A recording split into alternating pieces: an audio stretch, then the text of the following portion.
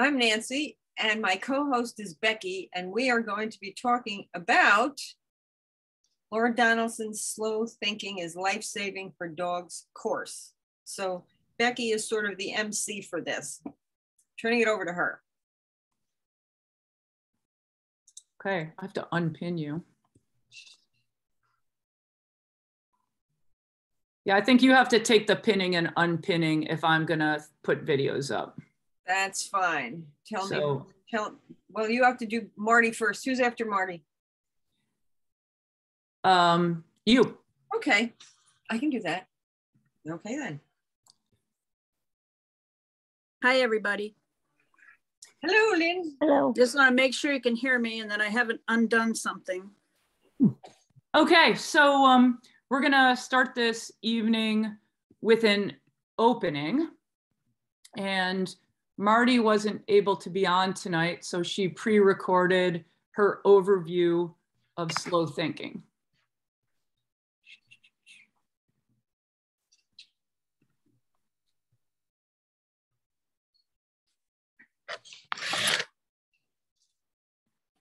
Are you seeing Marty? We are. Great. We had the wonderful opportunity to take part in a 4-week course called Slow Thinking is Life-Saving for Dogs, put on by Laura Donaldson, a behavioral consultant and trainer local to the Ithaca area. Laura uses a cognitive behavioral approach supported by research to help dogs struggling with aggression and other issues. Her newest work on slow thinking is based on the premise that how dogs perceive a situation determines decisions they make about their behavior, and that changing dogs' thinking will help change their behavior. Slow thinking uses interactive games and other techniques that teach self-interruption, cognitive reappraisal, and social problem solving to help dogs change their responses to scary stimuli in their environment. And with these new skills, dogs can become more independent problem solvers who, when faced with situations they find scary, are better able to stay calm and focused. To help explain what happens with dogs that are aggressive, Laura discussed some of the research into the neurobehavioral underpinnings of cognition in both dogs and humans, and introduced the concept of fast twitch thinking. Fast twitch thinking is the muscle memory that goes along with cognition that allows us to respond quickly to stimuli. Both dogs and people use fast twitch thinking, which can be very useful and needed. For example, people use fast twitch thinking while driving, when swerving from an oncoming car in our lane, or when playing music. You respond quickly to stimuli in the environment without taking the time to think through and process each step. But fast twitch thinking in humans can also lead to stereotypes and bias based on faulty or incomplete data. The same thing happens in dogs. Aggressive or traumatized dogs use fast twitch thinking to react before reading the situation, with dogs habitually misinterpreting information from the environment by overestimating the harmful intent. This causes mistakes in perception, which then leads to bad decision-making and aggressive and other behavioral problems.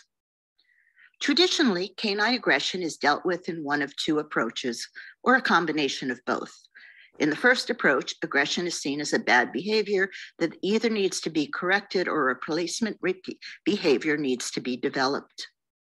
The second approach looks at aggression as an emotional issue, as some form of desensitization exercises are utilized. Laura's prior experience and lack of success with these methods with aggressive dogs led her to her work with slow thinking. Slow thinking addresses both the cognitive and emotional needs of dogs to help dogs develop more adaptive and successful behaviors to use in social settings with people and other dogs. So how does slow thinking address this? Simply put, aggressive dogs misread social cues in their environment, and they are reacting to fear, anxiety, and stress. I will briefly explain two of the key components in slow thinking: cognitive reappraisal and social problem solving. Cognitive reappraisal decreases arousal in response to negative stimuli, slowing down the dog's thinking and enabling dogs to reframe, rethink, and revalue data they are taking in. With decreased arousal, dogs are better able to read their environment and do a better risk assessment as to whether a particular stimuli represents danger. The next component is social problem solving.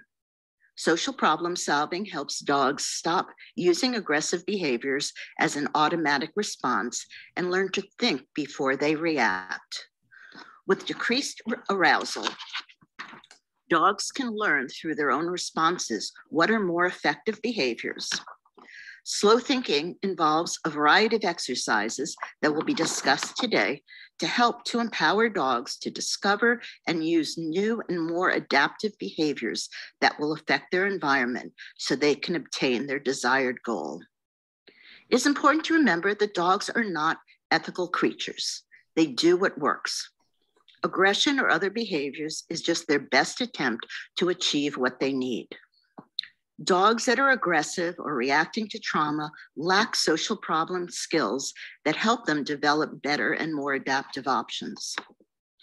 Slow thinking brings together a variety of strategies to address behavioral issues, and as the title suggests, can be life-saving in working with aggressive dogs. But slow thinking also has applicability with all dogs in that it provides us with both a philosophy and tools to address the cognitive, social, and emotional needs of our dogs. It can be very effective working with the shy puppy, the fearful rescue, the dog that has just been through a traumatizing experience, and the dog that is involved with training and competitions. Slow thinking helps dogs slow down their interactions, enables dogs to process and learn. Too often, we can rush dogs through learning opportunities and overwhelm them. As Laura mentioned, our tendency is to over-cue and micromanage our dogs. We do not always give our dogs the time and opportunity to act upon their environment, get feedback, and adjust their behaviors. This training reinforced many concepts we already know, but bear repeating and reinforcing. With all dogs, not just aggressive or fearful dogs, we need to put more emphasis on learning from our dogs and paying attention to who they are, what is important to them, why they are expressing themselves in certain ways, and focus on how to help dogs feel safe, empowered, and confident, knowing when to step in and when to give them space, and remembering it is a mutual learning experience. We had the wonderful opportunity to take part in a 4-week course called Slow Thinking is Life-Saving for Dogs, put on by Laura Donaldson. There you go. You know, little bit of practice. Welcome to my world. Yeah, for sure. So I guess I'm up next, and I am going to do a share screen because I'm going to be talking about what is known as free work. Hello. There we go. One of the major takeaways that I got from this is that our dogs, the dogs that belong to people who are club members, live really good lives because they are involved in various dog sports and their lives are enriched and their people are engaged in their lives. And boy, our dogs must be in the top 5, at least 5% of dog lives because of the fact that we do stuff with our dogs. When I was watching some of the free work videos that were posted on the Facebook page, that was part of this group, I was kind of shocked to see that people were amazed at how their dogs were reacting and that their dogs were actually interacting and curious about doing free work. And that was kind of driven home to me yesterday because I was coming back from a long walk with my pups, slow because Kio's a little lame at this point. And the neighbor had their dog out and I just heard her saying from a far distance, hurry up, hurry up, hurry up, hurry up, because she wanted the dog to go to the bathroom so the dog could get shoved back in the house so they could go to work. And they actually they tell the dog, the cue for the dog to go to the bathroom is hurry up. When you talk about free work, it's kind of like a combination of a treasure hunt and an obstacle course. It was developed in the UK by a trainer whose name is Sarah Fisher. And the main focus of this is to basically observe your dog and watch how your dog works through these various courses that you put together. It can be hugely beneficial to all dogs, but from my perspective, it's going to be particularly beneficial to puppies who are still learning about, proprioception, where their bodies are in space, and learning how to be bold in various environments, as well as rescue dogs. So I just went on the internet and I took a couple of screenshots of various free work setups that were there. So you need a little bit of space. You need a variety of objects and obstacles, and they should be of varying heights and of varying textures, and they should look different. You need to have things that dogs can put their nose in. You need to have things that dogs can walk on or climb on, as long as it's safe. The emphasis is always on safety. You need a couple of water bowls at various heights, so you can see whether or not your dog drinks out of the bowl that's low or the bowl that's high, and how they actually use their tongue to drink. And basically the whole idea when you're setting these courses up is that the dog should have a choice in what it interacts with. The next thing that you're going to need is a bunch of different types of cookies. You want something soft that you can smear on some of these articles or obstacles. You want hard treats that the dog can pick up and chew. And then after you put some food out and you have around these obstacles, you watch to see, what does your dog like to do? Will it walk on a blanket? Will it walk on a grate? Will it walk on a tarp? Will it climb into a pool filled with stuff like this dog is in the lower left-hand corner? The dog should run naked, which means that the dog needs to be in some sort of a confined space. So if something happens, it's not going to take off and go missing. So you have these uneven surfaces, you have weird things for the dog to look at and climb on. And the purpose is that you observe your dog and see how they interact and see what might give them a little bit more trouble than other things, and see if you can sort of manipulate things to get your dog to be a little bit more confident. And again, the dog runs free and the dog has a choice, and you give the dog enough time to scope everything out. There was one woman who posted a 22-minute video of her dog engaged in free work, which to me, I mean, good for that dog now that the person is actually doing something to help get the dog engaged in life. But I feel bad for the dog in its previous life, where it was living probably what was a boring life. So the whole purpose of free work is to allow your dog choice and for you to observe your dog, so you learn more about how your dog is interacting with the world. This is just a couple of other courses, pictures that I took. And one of the main, I view everything, I view all dog sports, not all dog sports, but most dog sports from the filter or through the filter of nose work. And I think about, I pulled out 3 videos of my pups doing various nose work searches, and I took some pictures. Here's Toka in a search down in Virginia, all sorts of different things in the area, all sorts of different things in the area, people in the area, all sorts of different things in the area, and various footings. He has to go upstairs and walk on cement, and he walks on gravel, and he has to walk on wood. So nose work to me is a lot like free work, except instead of looking for food directly, the dog's looking for odor and then getting rewarded. And of course, I'm a little biased towards the sport of nose work, if you haven't noticed. Nose work gives dogs a lot of confidence because of all of the things that they are exposed to. I just want to hop back to this because these are some of the benefits that go hand in hand with free work. Really, it helps create independent thinking in your dog.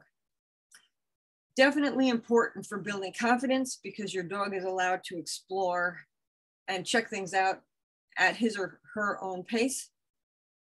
It's great for all dogs, even dogs that are older, because they're not jumping on and off things, right? It's low impact.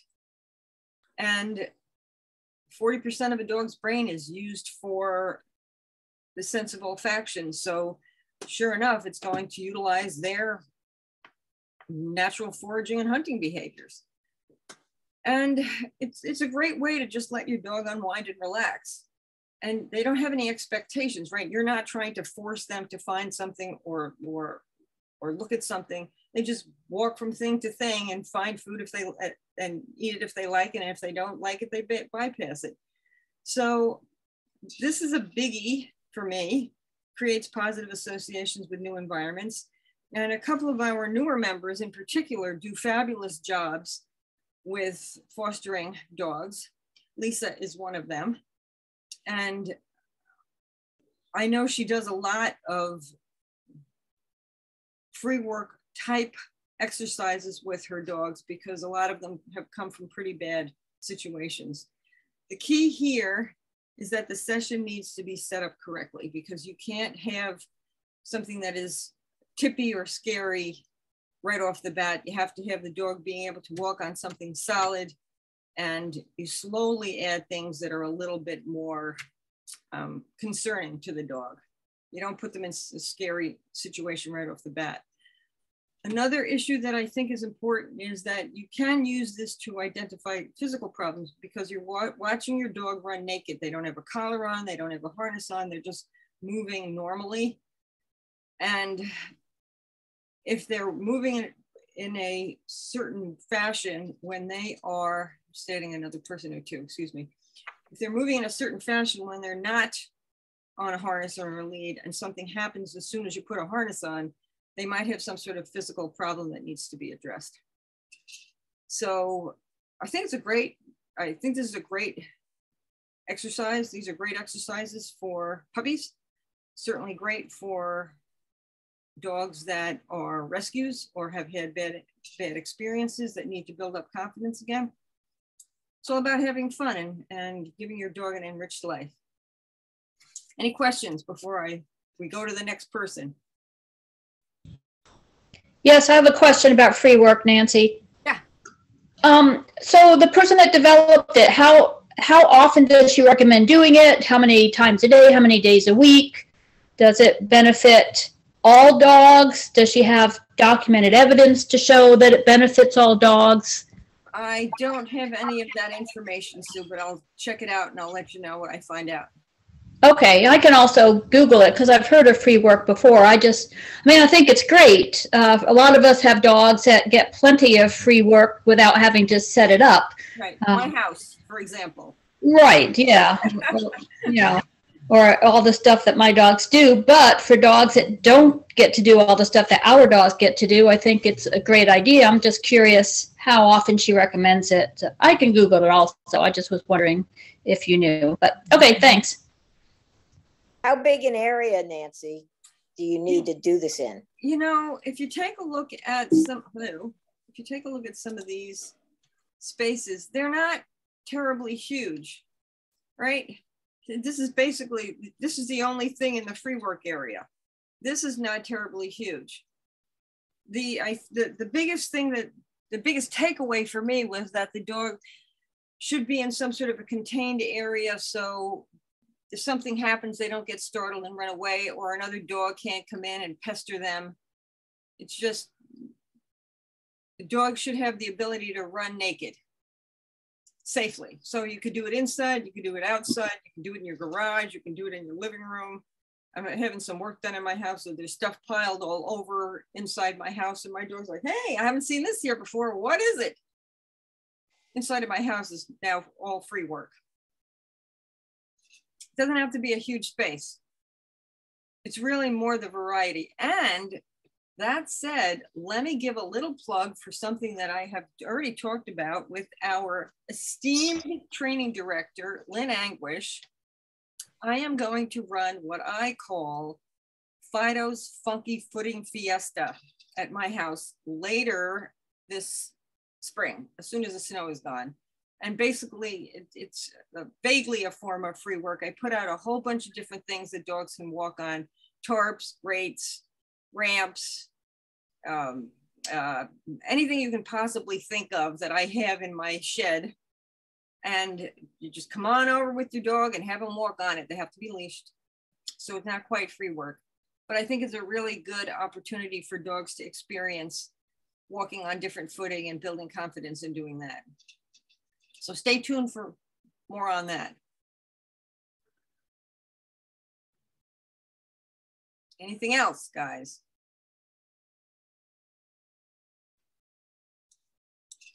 All right, who's next up on the docket, Becky? I believe that's me. All right, Lynn. Yeah, so I'm primarily going to be summarizing the DISLAT game.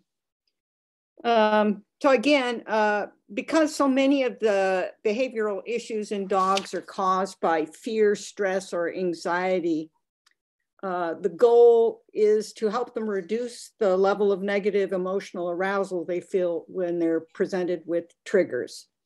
And as Marty was saying, one of the key words that we're talking about here is cognitive reappraisal, which is going to allow the dogs to reframe and rethink the situations they find themselves in. And slow thinking, the slow thinking program in some of these games, what they're supposed to do is allow your dog, it buys some time for them to take a moment and think about it. And my kids will tell you that one of the things they used to hate about me when they were doing things is I would always just say, just take a little moment. Before you do that, just take a little moment. And this is kind of what you're helping train your dog to do, is take a little moment and not do just a knee-jerk reaction. Take a moment, assess the situation, make a decision about how they're going to approach it. So one of the foundational exercises that Laura Donaldson uses for this is what game she's developed. She calls it the DISLAT game. This stands for disengagement, look at that. I personally would have called it lactis because actually what you're asking the dog to do is look at a situation, then self-interrupt and disengage. They don't disengage first and then look. They're actually looking first and then disengaging. So the look at that part is sort of the first part, is it's building on, if anyone's read or worked with Control Unleashed, it builds on Leslie McDevitt's Look at That training, which is the idea that you allow your dog to look at the trigger, look at the situation, and then you sort of in the beginning help them disengage. You say, for instance, with Ruby, she had trouble with approaching dogs because she'd been attacked several times by off-leash dogs when she was a puppy. So when I'd see a dog, for years I tried the look at me.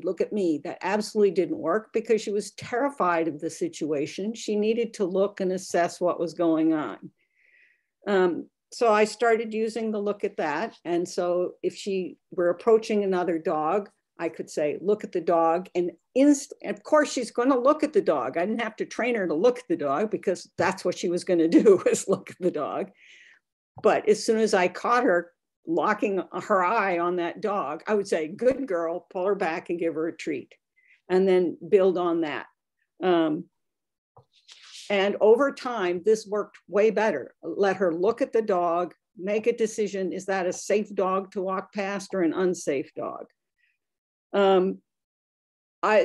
Laura Donaldson added several tweaks to this, which I'm about to describe, and I will tell you why it works even better.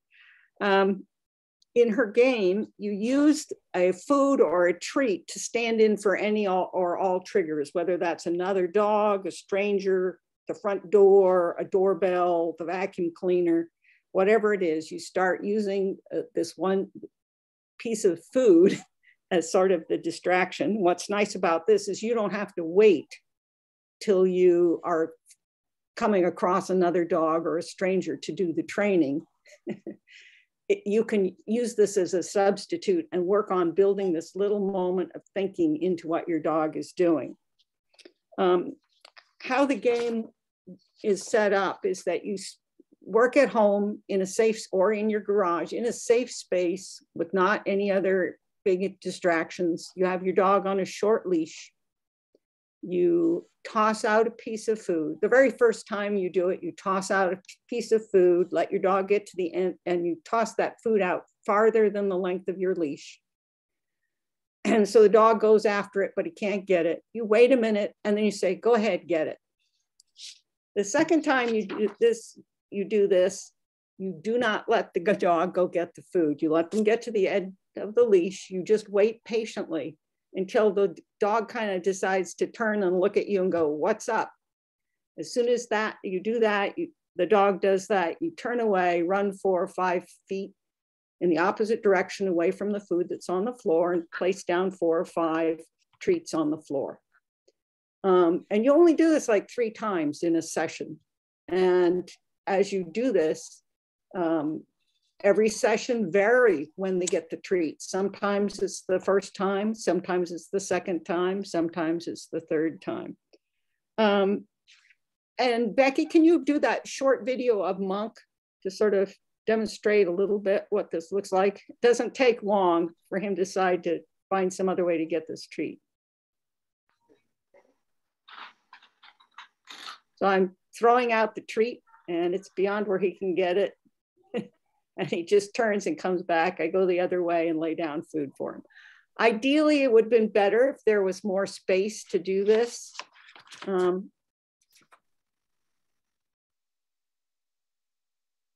want me to play it again? Ooh. No, that's fine. It sort of just gives this sort of an idea of what it looks like.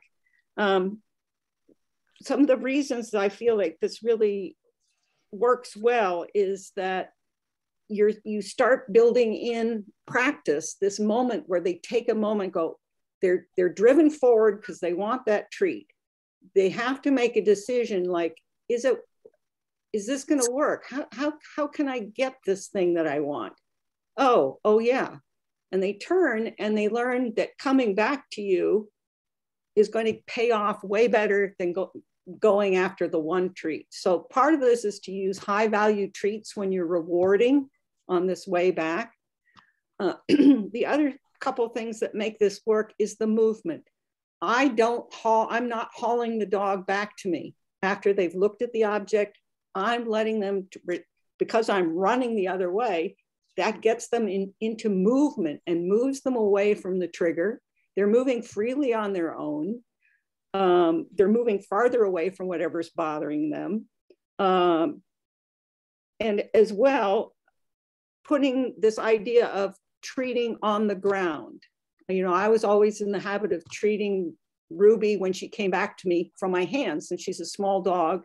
That would make her jump. That would make her into a still high arousal state. Whereas putting the food, 4 or 5 pieces of food on the ground, works to lower all that arousal state, keeps it in a kind of a calm moment. So part of it is that while they're eating from the ground, also this is sort of, they're still in charge. They're in charge of making the decision. So the whole way through this game, you're allowing them to be in charge. They're in charge of deciding when to turn and come back to you. They're deciding what speed they're going to come back to you. They're deciding how quickly they want to eat the food on the ground. Are they going to focus on that or take a glance at the dog that's coming down the road? This has been very helpful for Ruby. It gives her a chance to look at the dog and say, oh, this is a little dog, I'm not worried. Or this is a big dog, but it's not paying any attention to me at all. I can keep moving. And if it is a dog that is lunging at the end of its leash, I allow her to go ahead and keep an eye on the dog. It would be unfair of me to ask her not to look at a dog that's worrisome. I'm looking at that dog. Also, the other thing I was going to say is this works for, as you go to a transition after you've worked a bunch on this first step, you can start putting neutral objects into the area and sort of doing towards, throwing the treat towards some kind of neutral object that's in the space as well. It could be a paper towel roll, it could be a Kleenex box, anything. And she works up to a Kong with frozen goodies in it and has the dog decide to disengage from that. And once they can do that, you're ready to start using the trigger thing. If it's the vacuum, I used it with Ruby with the vacuum cleaner. And now she has no trouble going up to a vacuum cleaner when it's off. We have not gotten to going up to the vacuum cleaner when it's on, but so it can be used to let a dog make a decision about whether they're going to go to something they think is scary. It can be used. Lynn and Anguish and I teach out at George Jr. and we had a really nice success with, I gave this exercise to a person who had an older French bulldog that had never once had any kind of leash obedience training. It was just a small tank that was like on automatic pilot forward and had never had any clue that it should do anything else but just drive forward. After this game, doing this game and increasing focus, like, oh, the good stuff happens if I check in with my owner handler. The dog did a very short loose leash walk pattern for its CGC. And it was slightly in front of the owner, but it had its little fat neck turned and it looked at its owner the whole way through the walk. And it was just like a wonderful thing to see. So this could be a useful exercise for quite a number of dogs. And that's any questions, I guess. I have a question. I'm confused as to the purpose of this game and what dogs would benefit from it. And is it used to treat behavior issues, or is it just to teach your dog to pay more attention to you? I'm a little confused. Oh, it's the major thing it's training the dog to do is to stop and think. You want the dog to stop and think instead of just immediately making a decision. You know, it's like the practice of stopping and thinking during doing this game works into real life, that they start taking a little minute before they do things. Right, but I don't understand. I mean, the dog, once this is basically a trained behavior. So they're not stopping to think, they're just coming back for the treat. I don't quite understand. I guess I don't really understand. Yeah, I think when you try it, it's not exactly what they have done is learned on their own how to disengage from something. So it's like my dog now can on her own, instead of me yanking her look away from another dog, she makes a decision to look back to break that stare. And that's not exactly she hasn't learned that not to, let's see, how can I put this? For me, getting her to decide it was okay not to look at another dog was a big deal, because she would go into a hard, stiff stare. And this has allowed her to have a free decision about when she feels comfortable looking away from that other dog.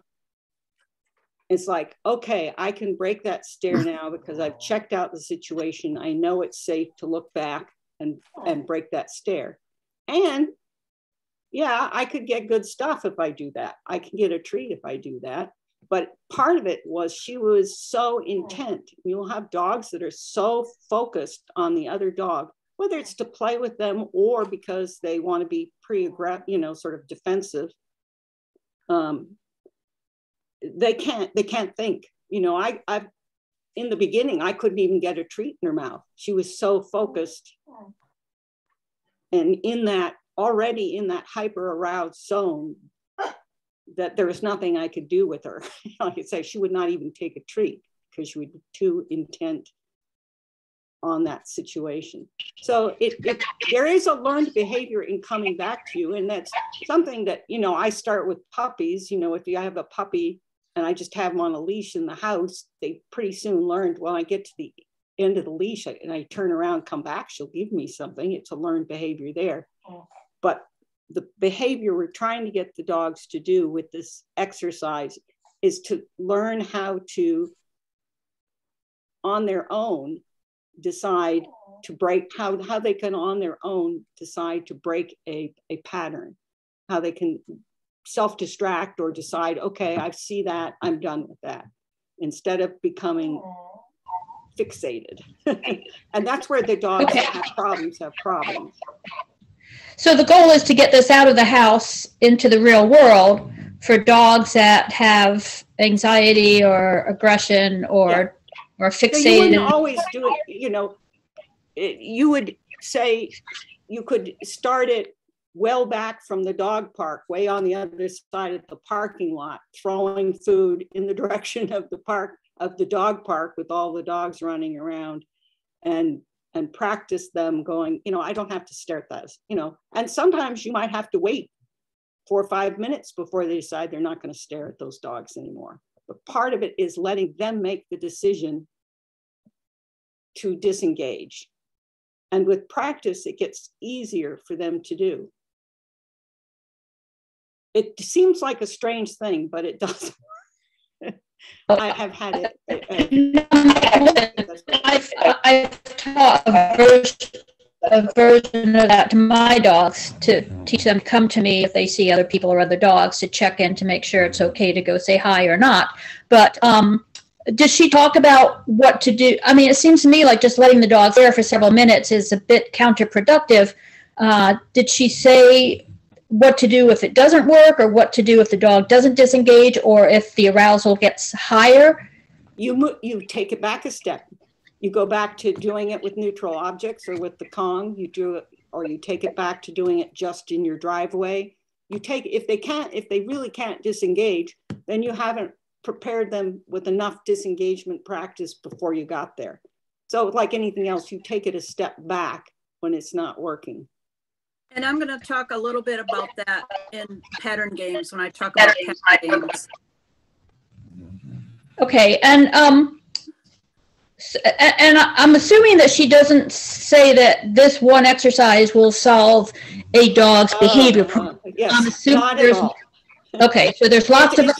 It's one little portion of the whole thing. It's a little portion of a little exercise that helps the dog take that little moment. It buys you that time for them to take a little moment. And part of it is you're allowing them to make the decision on their own. I'm not telling, like with this, now with the DISLAT that I do with her, instead of doing the complete look at that, look at the dog, then get a reward, I don't say anything. I don't say anything. I don't have to say anything. We're just walking like normal. She sees a dog. She starts licking her chops because she knows it could be a treat coming.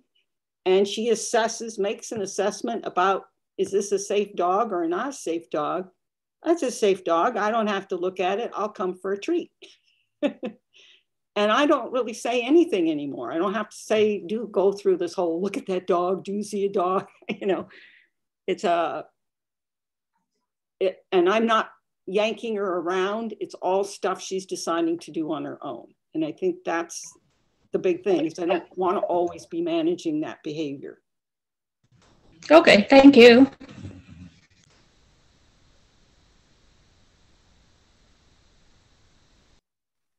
Marguerite, did you want to? Did you have something to throw in about DISLAT, Marguerite? No, she's up next. Well, one thing that I'll say about DISLAT is it's just one of the tools in the toolbox that Laura Donaldson gave us. And she said there's no blueprint. There's no steps 1 through 20 you do with your dog that is aggressive. There are lots of different things that you can do.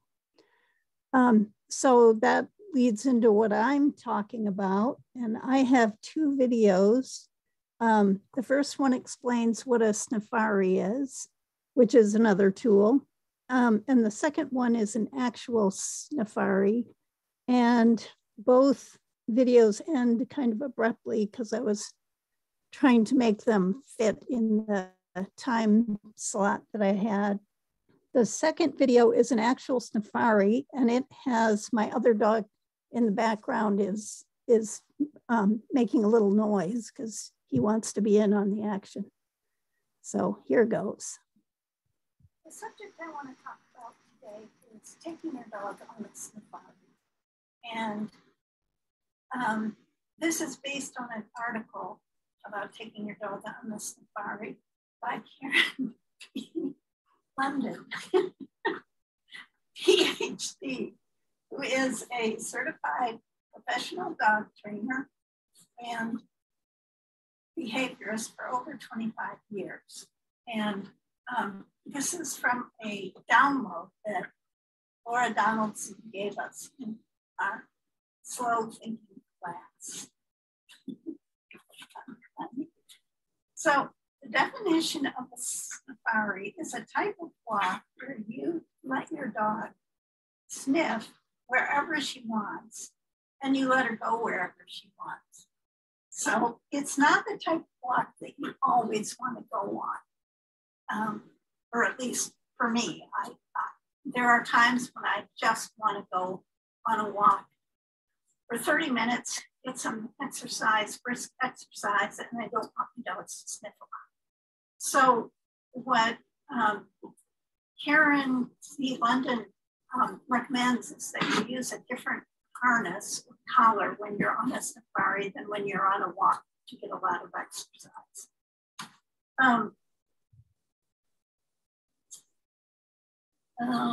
The author, let's see.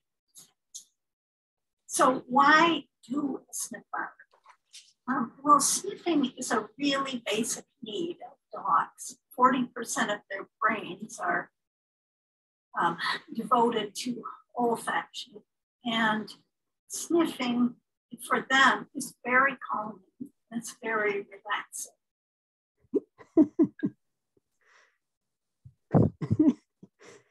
But what I found when I took my dog,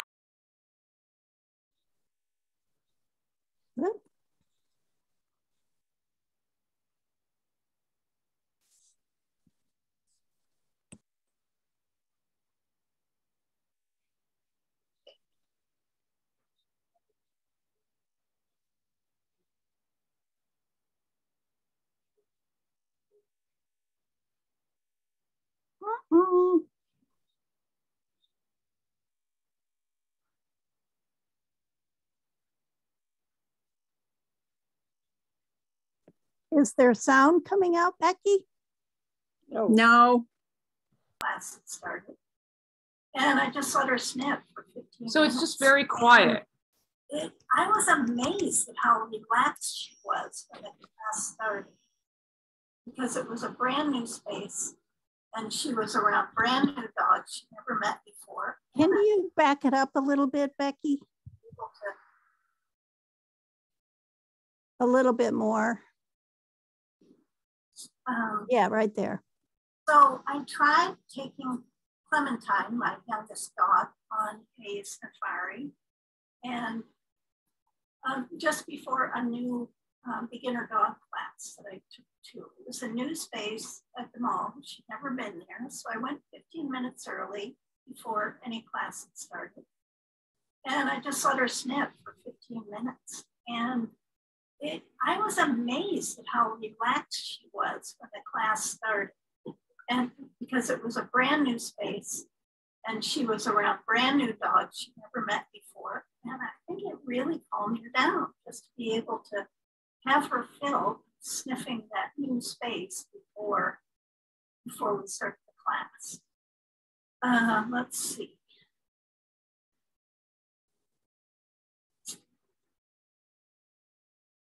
So the video that I'm going to show of Clementine taking a safari is in a building.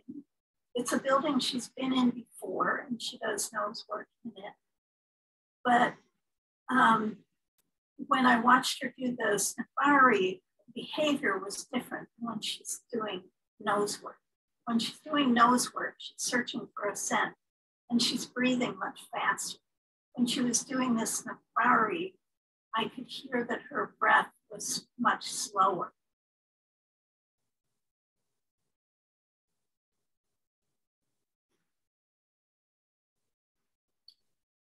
So I really recommend going on a safari with your dog. It's a really interesting thing to do, to just watch your dog interact with the environment with their nose and do it at their own pace. Another thing that I would like to say is going on a safari is very similar to going on in some ways, very similar to doing nose work. And I really like nose work as a sport because I think it has a lot of elements of slow thinking incorporated in it. I think it's really good for dogs.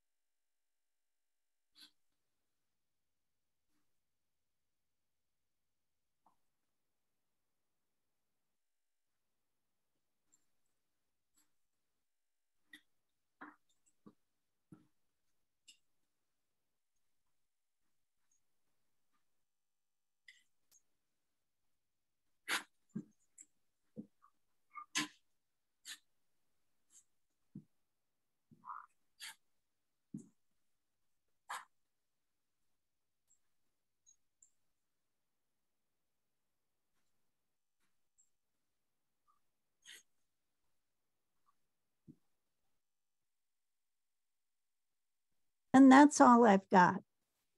So does anyone have any questions? Hi, Marguerite. This is Lynn. Is that her nose work harness or is that a different harness? That's a different harness. Okay, good. Yeah. It's her Safari harness. It's a Safari harness. Okay. Did you consider letting her run off leash, just out of curiosity? No, there were other dogs there. Got it. How is that sniffing behavior different than the behavior she does when she does nose work? You said she sniffs, she breathes faster when she does nose work. What about her searching behavior? How is that different? She breathes a lot faster when she's doing nose work, and I tend to keep her in a smaller area because usually she's on leash, and so I'm containing her with the leash, whereas in this I just let her go wherever she wanted to go. Thank you. You can also hear her when she's doing nose work. You can hear her from quite a distance. She's got a big set of lungs for a little tiny dog. Yeah, she tends to be a loud sniffer. And it was pretty interesting how much more slowly she was sniffing with the Sniffari than she was when she's doing nose work. It was more, she was just a lot more relaxed with, because she's a pretty drivey dog when she does nose work. Any other questions?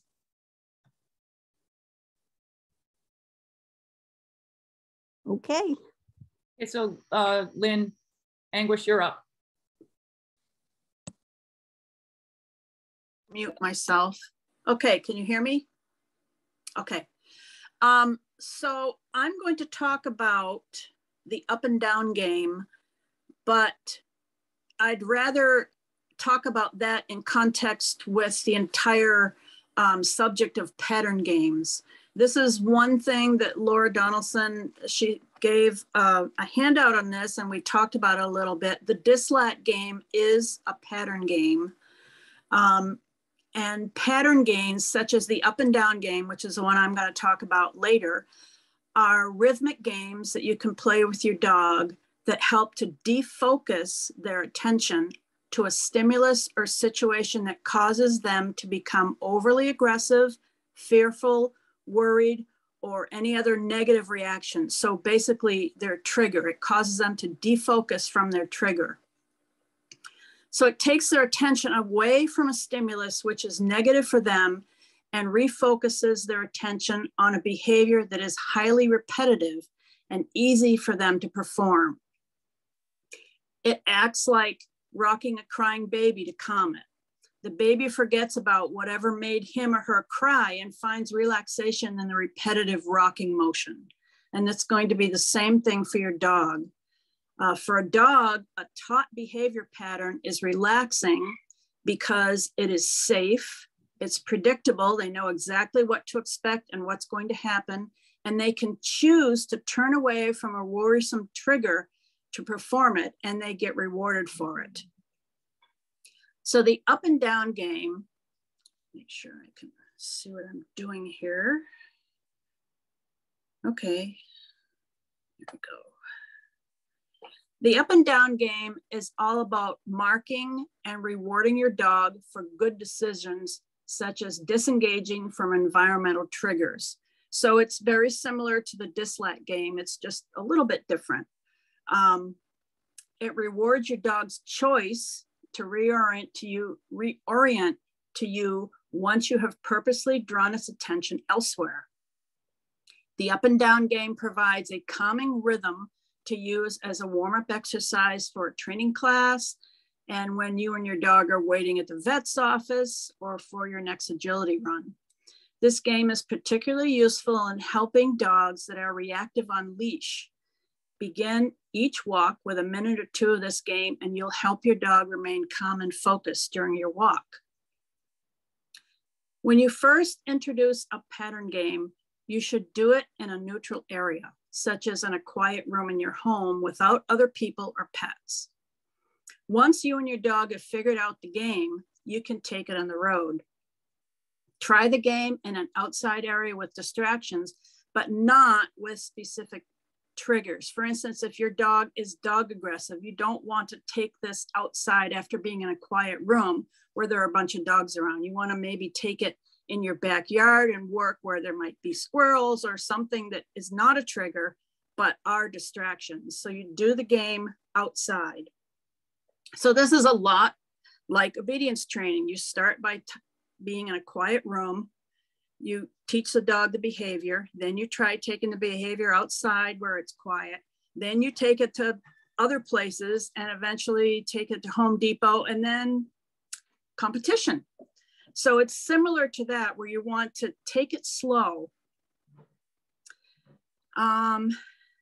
So you take it on the road, try the game in an outside area with distractions, but not the specific triggers. You do this until your dog can ignore its environment and play the game easily.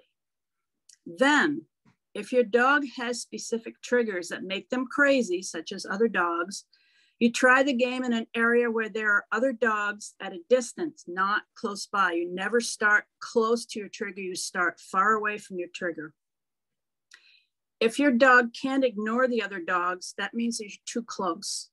Move further away until you find a distance where your dog can focus on the game while still acknowledging that there are dogs nearby. Obviously, they're going to see the other dogs, but you want the dog far enough away from the trigger that, okay, I see them, but they're too far away to be a problem. Let's do this game because this is rewarding and it's calming me. As your dog becomes successful in that area, you can move closer to the stimulus that is unhinging them. Don't rush getting close to the other dogs if it's a dog issue. You want your dog to be successful playing the game while still noticing that there are other dogs around. So this is similar to what Lynn was talking about, going to the dog park and staying far away. If your dog is reacting, you're too close. You need to be far enough away that your dog can still play this game with you. This is going to assure that your dog is choosing to play the game while not reacting to their triggers. As you progress, you'll be able to get closer and closer to the trigger while your dog maintains control of their behavior, hopefully. Again, if you move too fast with this game and your dog becomes aroused with the stimulus, then you're too close to that stimulus. Remember, arousal is cumulative. And what pattern games are trying to do is, instead of letting your dog look at its trigger and start ramping up its arousal, you're trying to interrupt that at an early stage, get your dog to refocus on you and or food so that it learns that, oh, it's actually more fun to disengage and look at my owner and get food than it is to go crazy about these other things. And again, if you do it gradually, then you can get closer and closer to the triggers until hopefully you can be within a reasonable distance of the trigger and still have your dog disengaging from it on their own.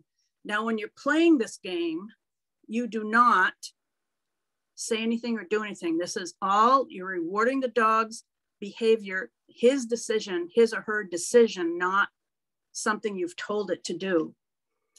So you want to make sure that you take your time, and each dog may express a different level of arousal to their triggers. For example, a dog that barks at all dogs that go by your house may have a lower level of arousal to other dogs than a rescue pit bull that has engaged in dog fighting. Obviously, the dog that has engaged in dog fighting is going to be much more aroused much quicker than your dog, who has never really engaged in a dog fight. He just likes to bark at everybody that goes by. So in these games, we use food as a reward. And the other thing is, a dog that is not very interested in treats may not progress as fast as a dog that loves his cookies. So your progression when you're working with your own dog is going to be different for each dog you have and for each dog that different people are working with. So you should work at the pace that your dog is setting, not the pace that you decide. You can't say, okay, in 3 weeks, my dog will never bark at another dog again. Your dog is going to learn how to ignore the other stimulus at its own pace. And you should let your dog do that, because this is allowing the dog to think and make decisions on its own. You are not directing it. So the pattern game that I'm going to talk about is the up and down game. It's actually really, really simple. So here's how you train it.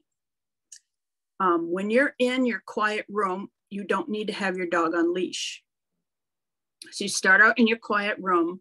You do not speak to your dog or cue your dog in this game. You place a treat at your feet and let your dog get it. That's the down part. That's the up and down game. And then you wait for your dog to look up at you. That's the up part. And then when the dog looks up at you, you put another treat at your feet. So after a couple reps, and your dog is starting to look at you every time after they get a treat, the treat is a stimulus, and they look at you after every treat, you can start tossing the treat a short distance, let your dog get it, and then wait for them to look back at you. Once they look back at you, even if they don't have to come to you, they have to look at you. So what you're doing is you're throwing out a stimulus, your dog is taking the stimulus, it's eating the food, then it has to break that engagement with the food and look at you. So that's the disengagement part. So you're basically teaching your dog to disengage from some sort of stimulus. So again, once you've thrown it, wait till they get it. They look back at you. You throw another one. You throw it someplace else. So they have to go move to another area and pick up that treat and get it. And then hopefully look back at you. So this is all done for the first time you do it in a quiet room. If your dog becomes very, very consistent with doing this without any other problems, and they're reorienting to your face after their food, you've got the game. That's it. So now you take it on the road. When you take it on the road, your dog should be on leash, unless you're in a controlled area where it can't get at any of its triggers. So I would start by taking my dog outside in my yard where there aren't any other dogs, there aren't any other people or anything, but there's all the environmental stimulus that it's going to get. And then you play the game the same way. Every time you go to a new place, you start with the food at your feet again, so that the dog is close to you and is orienting to you physically close. And then as they become really good at ignoring the squirrel on the tree or the bird or whatever, cars going by, then you can start tossing the treat and having your dog look back at you, and then you toss another one, etc. So then, after your dog is able to ignore general environmental stimuli, then you start working near your dog's trigger, whatever that happens to be. Maybe it is a squirrel. I don't know how you can control where the squirrel is, but I'm going to use other dogs because that seems to be the most worrisome issue. This also works for dogs who are afraid of things. Just like the dislat game, you can start at a great distance from, let's say, vacuum or something, and then move closer and closer as your dog becomes more comfortable and is playing the game really well with you and giving you their attention. You can get closer and closer to the vacuum. So you always start in a new place with a treat at your feet, and you gradually increase the distance that you toss the treat. Again, if your dog's outside, or obviously if it's near a trigger object like another dog, you want the dog on leash. And that's about it. So that's one of the ways, one of the pattern games that you can use to teach your dog to acknowledge a trigger. I mean, they know the dog is there, whatever, the squirrel or whatever, but they make the decision not to react to it in a negative way. And they can de-escalate their own arousal, which is the most important part of this. You can be creative and make up your own pattern game as long as it involves your dog turning away from a trigger towards you. Like I said, the dislat game is another one of these types of games. And that's what I got. Does anybody have any questions? Yes, I do. Again, sorry, because I'm familiar with all this. I learned about pattern games and LAT from Leslie McDivitt, who wrote Control Unleashed. Did Laura talk about, did she get a lot of her stuff from Control Unleashed and Leslie McDivitt? I'm sure she got some of her stuff from it, but the way she has put things together is her own take on it. I mean, I don't know where all of her stuff came from. She didn't really explain all of it, but Okay, could be and the other question go ahead. I was just going to say, she does acknowledge Leslie as the look at that portion of the DISLAT. But what I'm saying is she adds these other tweaks, which are the using the food to sort of as part of the to stand in for triggers, and this movement away. This is this released movement away, and choice is just is what she's added to it that brings a whole extra little freedom of choice to the dog, and really, I think, frees up the tension that the dog is having over the moment, and it seems to add a lot to the exercise. Okay, and the other question I have is, I find that there's, I mean, food is very good for lowering arousal, but I find, at least with my dogs, is if I'm just placing pieces of food on the ground, they have very low arousal. If I throw food, I actually throw food in training to increase arousal. So how does she distinguish? I don't understand why, if you're trying to decrease arousal, you would be throwing food. Is it just so the dog starts to focus on coming back to you as opposed to looking at their trigger? Well, I think the dog has to move away from you in order to look back. I mean, you don't want, if the dog is staring at you the whole time, that's not teaching it to turn away from a trigger. No, I've seen pattern. I understand what you mean. Throwing can make their arousal higher. That is true. But I think the whole point of this is not necessarily to change their arousal state, but for them to disengage from a negative type trigger to a positive trigger, which would be the owner. So it may not change it. I mean, it is going to change the arousal state, because if they turn away from their trigger, then if you teach them to turn away from their trigger, then they are not going to be negatively aroused. Yes, they are going to be excited about coming back and getting the food, but I'd rather have my dog excited about coming back and getting the food than excited about going after somebody else's dog. Right, and I agree, but you just said if you teach them to turn away and come back to you. So, and again, I don't mean to be argumentative. I'm just trying to understand how Laura Donaldson approaches it, because I didn't take the class. Okay. So is the dog choosing to turn away from the trigger, or is the dog choosing to come back for food because it's been trained in this game, or is it basically the same thing and it doesn't matter? Personally, I think it's the same thing and it doesn't matter. The idea, yes, they have been trained. It is a trained behavior, obviously, but you're trying to give your dog a, what's the word that I want? A base behavior to use besides getting aroused with a trigger. So it's, what is the word? What's the word I want? My brain just went to sleep.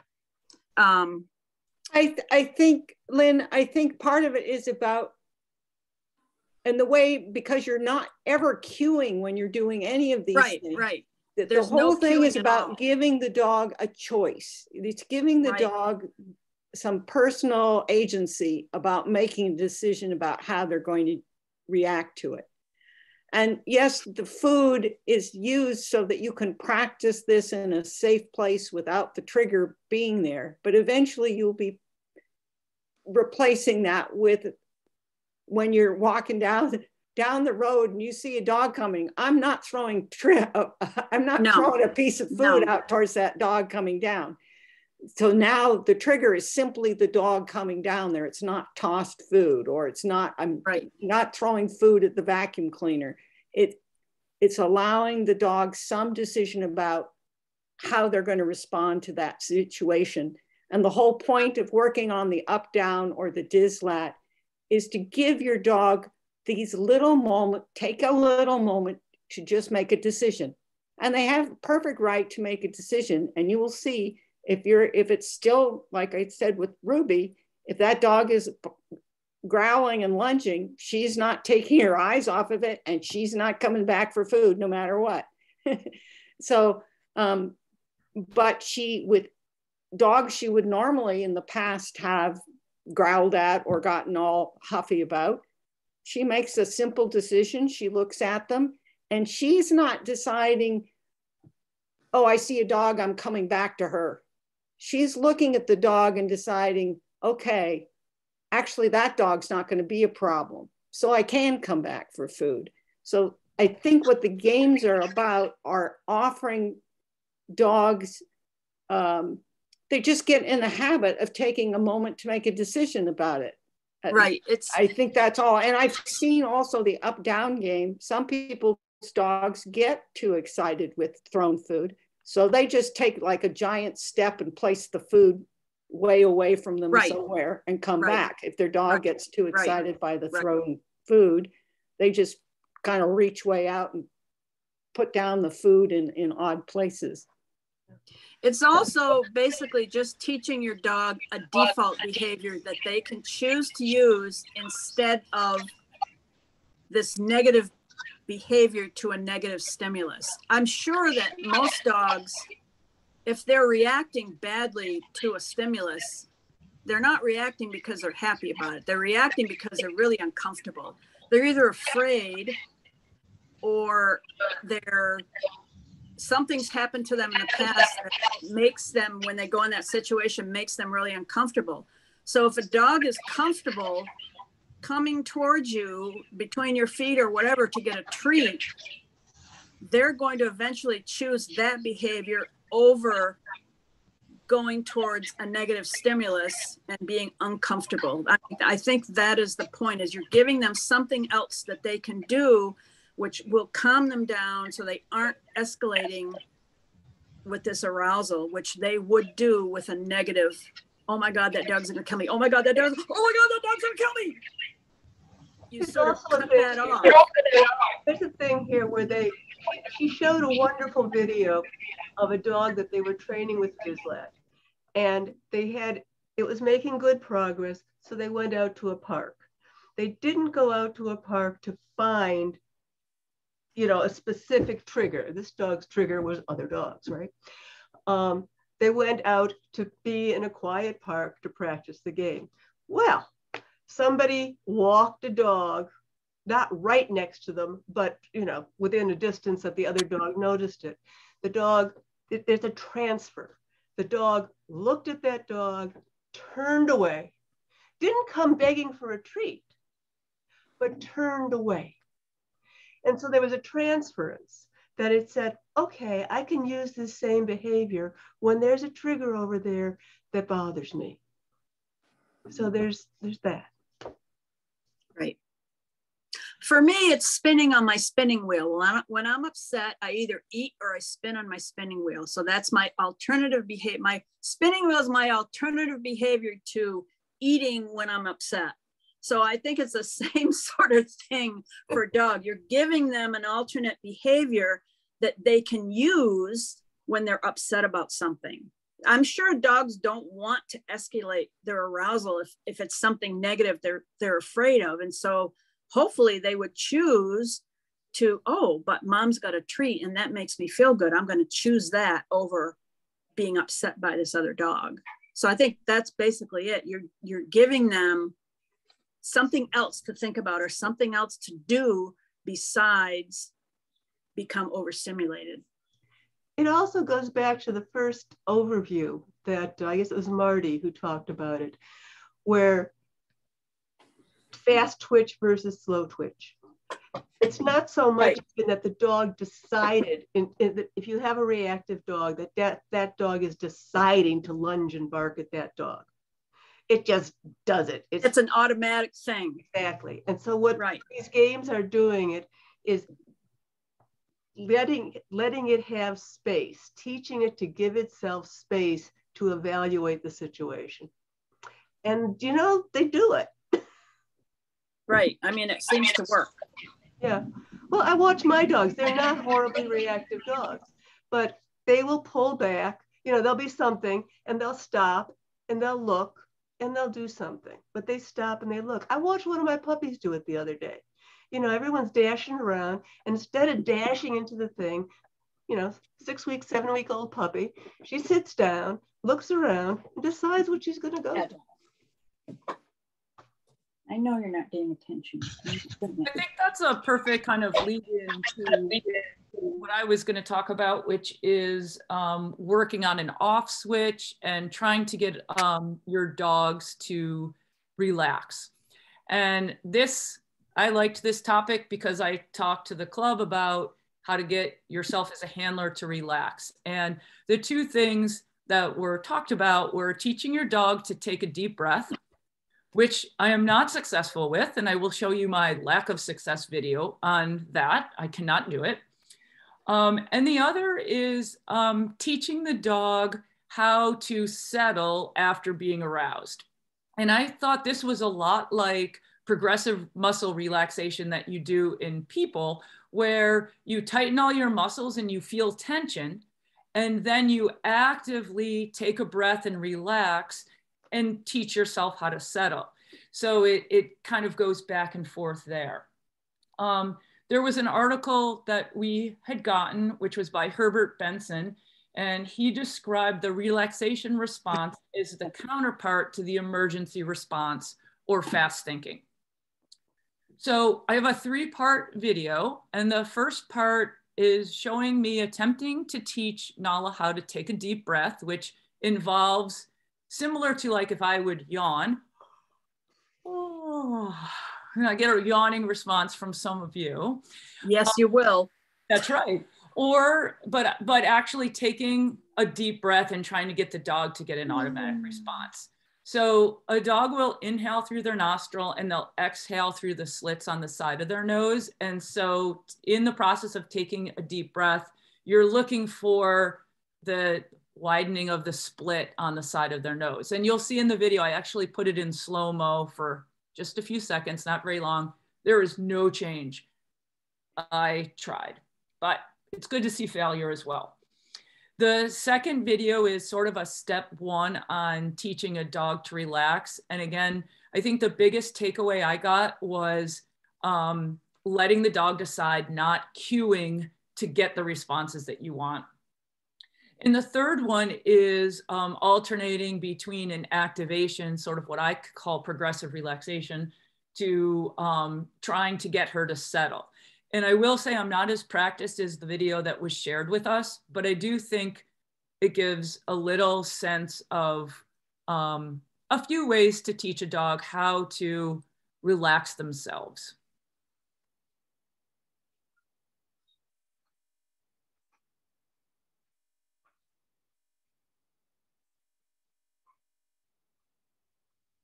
So this is my slow motion breathe. And I get no nostril flare at all.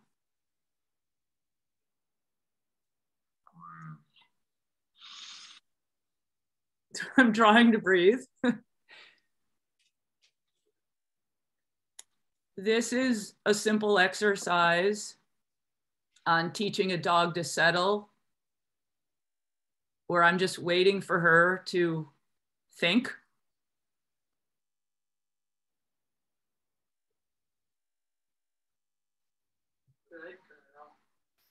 And in this instance, it's giving the dog a toy, because eventually what you would like to have happen is when the dog wants to settle themselves, they go and get their favorite toy, they take it to their bed.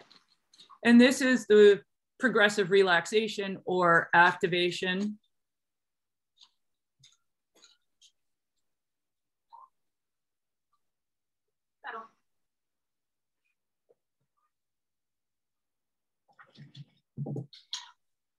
I took a sit at first because I thought it was at least something in the right direction. Wormy, stop it. You're busy body.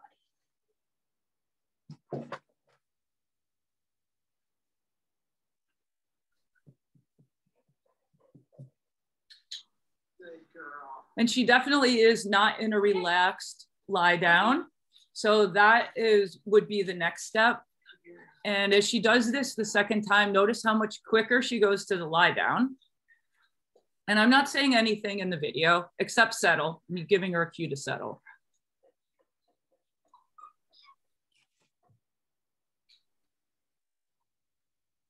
And my clicker training is really off on this one. I almost didn't show you all.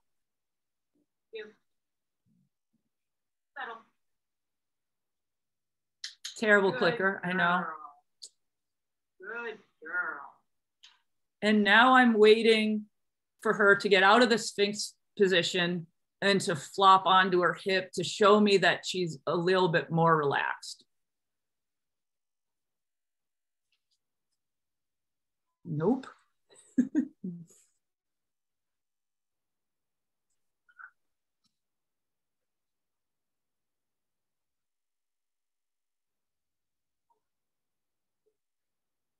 I turned away to just try to disengage myself a little bit.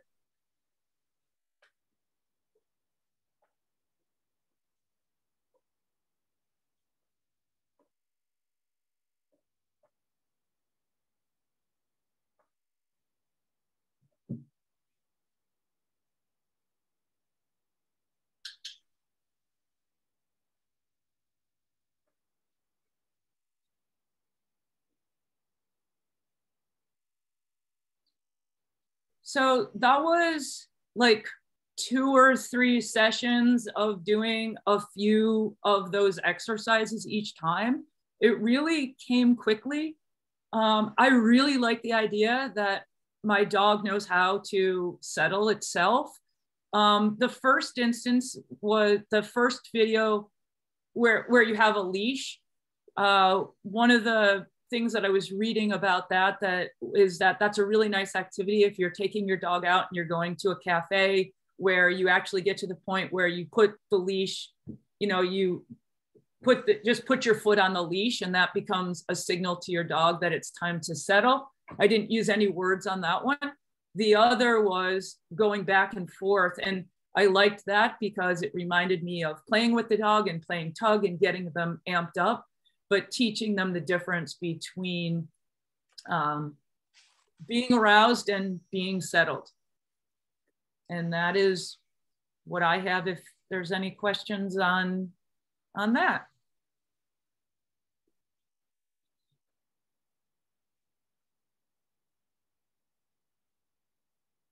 And that leaves us to finish up with Kathy.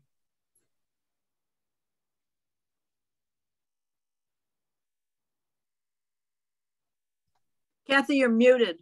I just unmuted myself even before you said so. Okay. Okay. So we've talked about a bunch of stuff. And one thing to say is that Laura Donaldson developed her slow thinking specifically in response to aggression.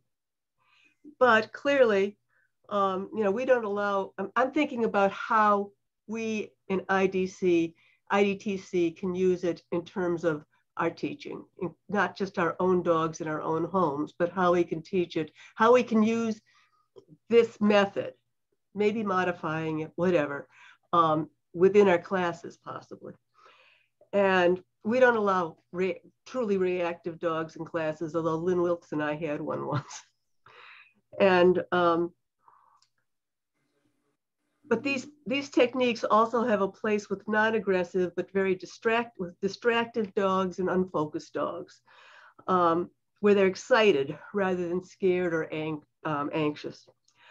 In our classes, generally, we certainly work on a lot on attention work with the handler, attention to the handler. Very often we do this in the context though of a cueing, you know, using a treat or whatever to get the dog to look at you, to pay attention. So there's a lot of the handler directed. And sometimes when you've got these really excitable dogs, it doesn't help a whole lot. Although we do generally have pretty good results. And it's certainly, I don't want to down what we do at all, because the difference between the first day of class and the last day of class is just phenomenal generally anyway. But it's not uncommon to have outliers that haven't made that progress. Not only do we have problems with the dogs, but sometimes we have problems with the handlers where they'll have issues with doing an attention exercise, with talking to their dogs to get them attention, to working with their dogs that are, you know, I've watched beginners all the way through class, even with me and a assistant working with them, where they never get to the point where their dog isn't barking at the dog next to them. It happens. And also when we look at our surveys that we get in terms of what our students want, very often prime things on there are they want to work on distractions and they want to work on pulling. I know I always tell them the dog can't learn if they're not paying attention. But this slow thinking in dogs very much has the emphasis on the dog slowing down its reactions and thinking, which is different than being cued. So I think at least there's a good place for the relax and think about it exercises that can be possibly more useful to some of our beginners than a good stand or a finish. I don't think we're going to be doing free work or full dislat, that those things are going to fit into an IDT class unless a specific class were designed specifically for slow thinking. And Laura, I mean, a lot of the stuff we've been talking about, you do not in the context of a class. And Laura prefers you to be working one-on-one on a dog, but she does do classes, or she has. I've seen pictures of her doing classes. Mostly she works one-on-one with her people because she's working on reactive, aggressive dogs. But I think we could do things in our classes. So what kind of things might be done in the context of a beginner class? Nobody today talked about relax on a mat, but that was the very first thing that was shown in her presentations. And it wasn't, she had people coming over and sort of pointing to the mat, but not a go lie down, lie down, lie down, go, not so much that. Pointing to the mat, getting the dog oriented to the mat, and tossing a treat on it. Yeah, we're using a lot of treats. Tossing a treat on it. And this is interesting because I train without treats generally, but I can see where, you know, you need something besides, because we're trying not to interact a lot personally with our dogs. So I don't use treats a lot when I do obedience training because I do interact a lot and I do a lot of quiet praise, loud praise, whatever. But anyway, in this, you're using treats. Let's see, where did I want? Okay, so, you know, so she's got the dog oriented to the mat, you know, treat to the mat, dog's oriented to the mat. She waits. Is the dog going to offer a lie down?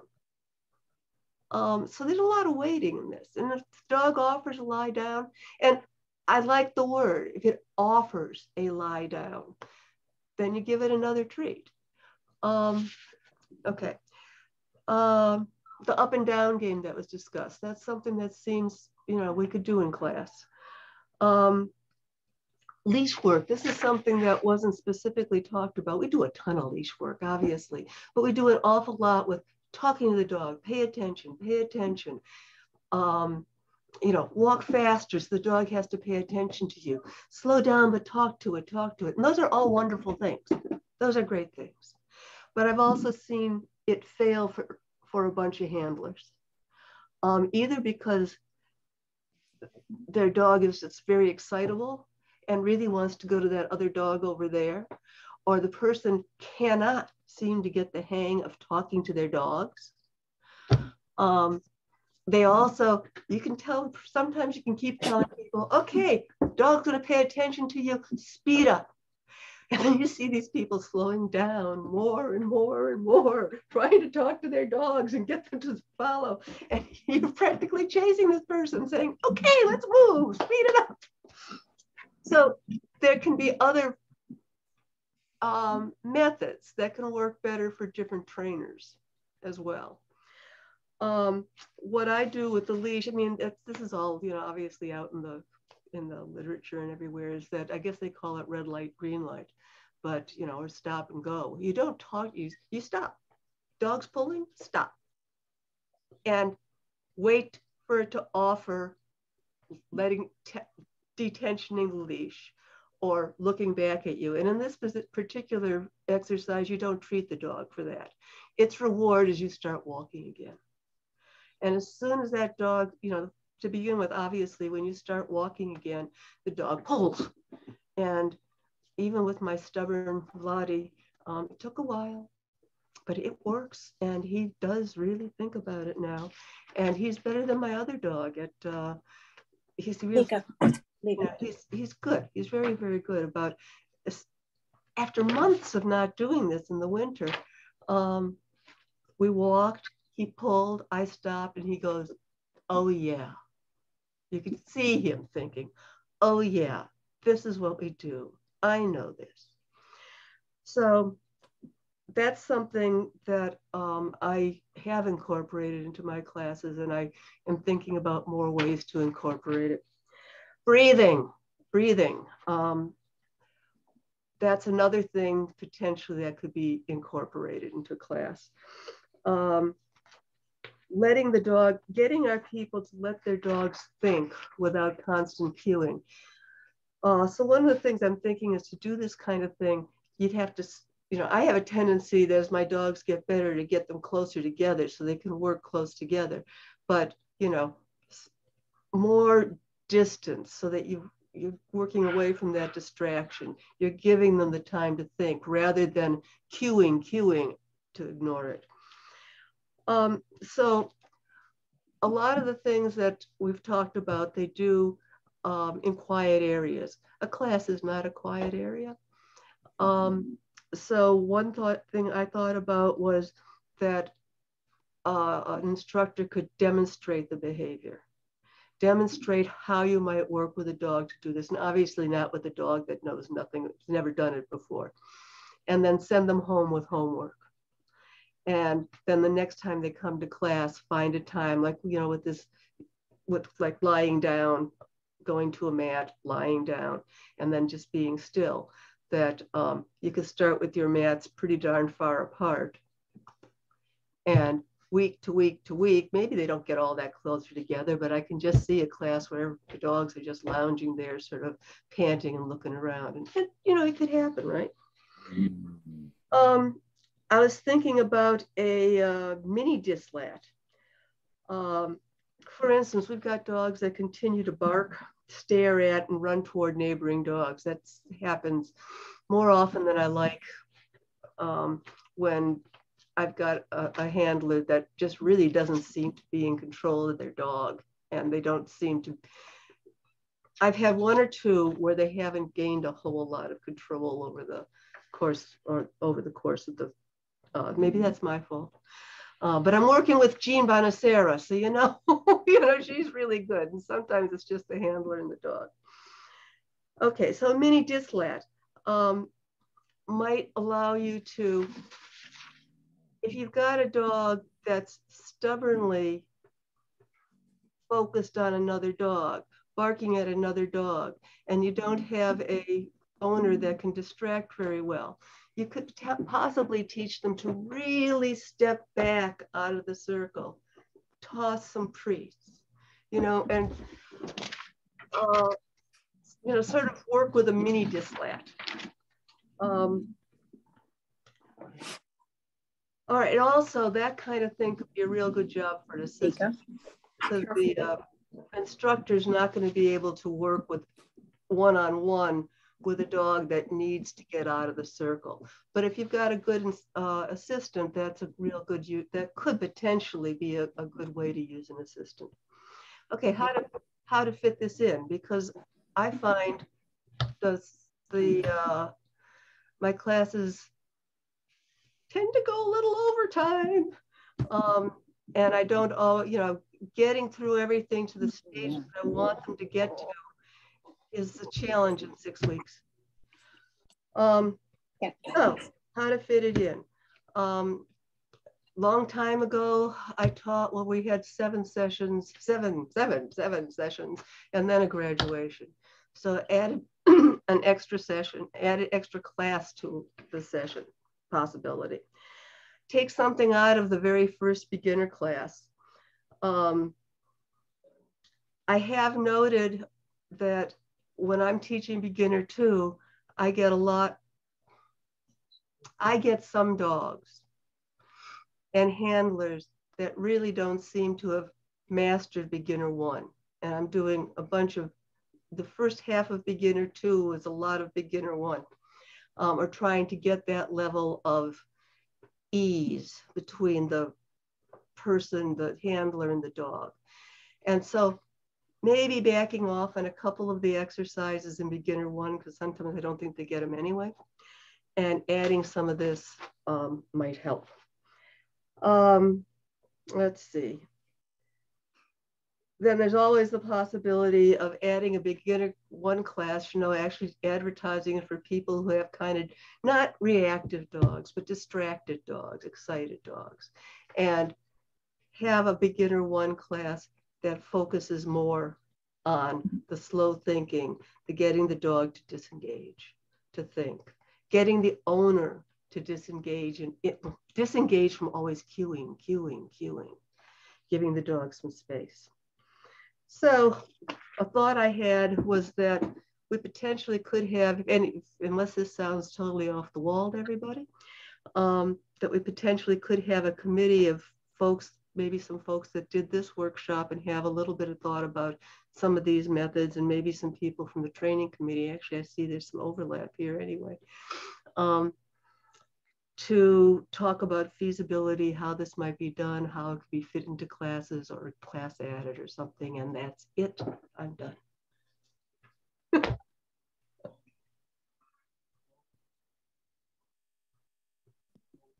Hi, I just had one comment on some of these.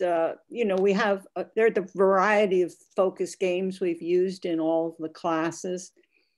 I think it would be nice to put together perhaps a YouTube video of focus games that we could give. If someone's enrolled in a class, we give it to them before the class. And then we can check on the first day of class how they're coming with those. But we don't have to then spend all the time with the specifics of it. People, this is because the focus games are things that they should start with in their kitchen.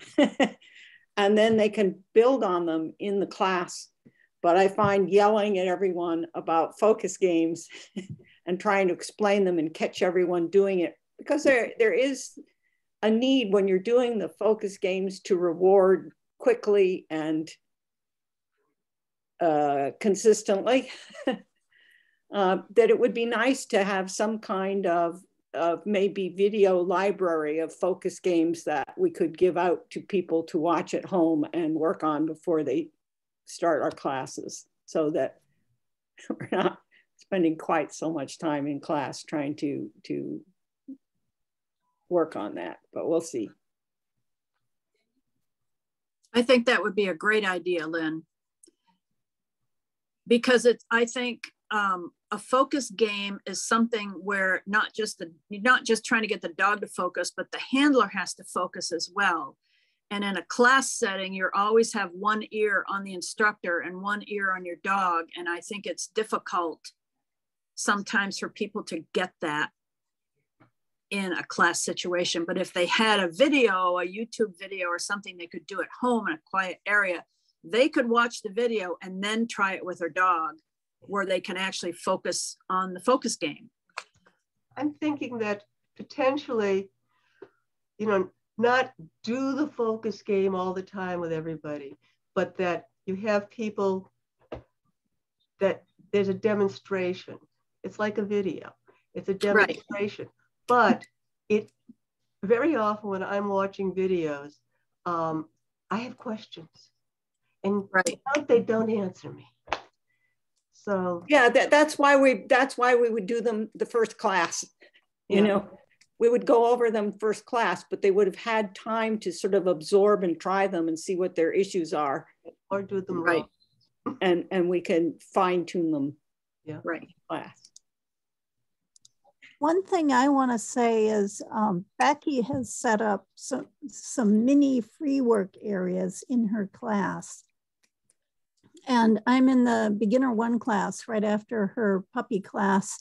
And those free work areas are really great for when your young dog needs a break, you know, because training a young dog for 45 minutes to an hour is a very long time. Yeah. And they need a break. And so what I found is when I feel like Clemmy has had enough, I take her to the free work area, and it's really relaxing for her to just go and sniff all that stuff. So I think there is a role for free work in our classes. And I think at the mall, we have room to do that. Another nice thing about that space at the mall is sometimes I can just take her way to the back of the class and give her a break from everything that's going on. So there is more room to just get the dog out and maybe do some little games in the back with her. So that new space at the mall does create new opportunities that we could take advantage of with training dogs in class.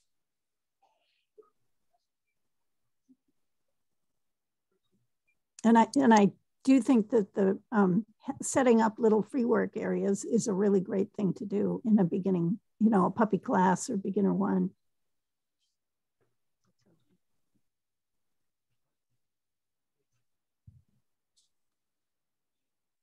And I think sometimes it's good for the handlers as well, because if someone has never trained a dog before, none of this comes natural to them. And a lot of teaching a dog something is just getting comfortable with the equipment, comfortable with, you know, what you're trying to show in class. And I think if a handler gets a little bit overwhelmed, they can take their dog to the free area and just practice what you just went over so that they're a little bit more comfortable with it, or just take time out to think about it. So I think that's a really good idea. I have 2 suggestions, Lynn. Is one to add Kathy's, you know, to our agenda, like in talking about that. We should also talk about, and I don't think we have to make videos. There's a lot of videos out there, but if you have a page with links, like if we picked one, it would be really interesting to get all of the people who instruct classes, not just the training committee, together to talk about some of those things. So I put those 3 things there. And it's 9:15, which is a very long program. But I think those would be 3 things to loop back to and finish off with. I think that maybe we could have a training committee meeting soon, like not in the next week, but soon, and talk about maybe some continuing education for instructors and present some of these things to the instructors, get some video links, just so that, you know, they're obviously not many of them are listening tonight, and maybe they'll listen, maybe they'll look at this later. But I think it would be really nice to, because the instructors have all those written class things that they can follow, but I think some of them are a little outdated. They were written like when I first became a member, not long after, and I've been a member for a long time. So maybe we should think about some additional things that we could have, like a workshop for instructors and assistants. I think it might be a good idea to think of a working with the instructors as an interaction rather than just we're going to teach the instructors stuff. Oh yeah, a workshop, not a teaching class, a workshop, so that they can maybe bring their dogs and work on some of these things, because you can't teach something if you haven't done it yourself. So if we can teach the instructors some of these things that we've learned in this class, then they can use those in their classes. Excuse me, you're now getting on the training committee stuff. Have we finished the program? Well, we were following up on Kathy's. Yeah, I know, but it's about a putting stuff into our classes. Yeah, but I agree that's sort of something the training. Is there anything more in this Laura Donaldson stuff? Just the State of the Union's on, and I'm going to leave. The program is complete. Okay, thank you. It was very interesting, and I did enjoy listening to it, but there are other things in life. Okay, yep. Bye-bye. Susan, do you have a question? Yes, basically, we used to have every year a workshop for all the instructors and assistants. And so to have workshops again would be great, because methods have changed, things have changed. So I know that we used to do that and, you know, have lunch or whatever kind of format. So I'll leave that to the training committee to figure out what they'd like. And if there's money involved or something we can do to help, you know, just let me know and we can propose it to the board. The other thing is the material is very old. Some of it I remember way back when Min Creasy first did it.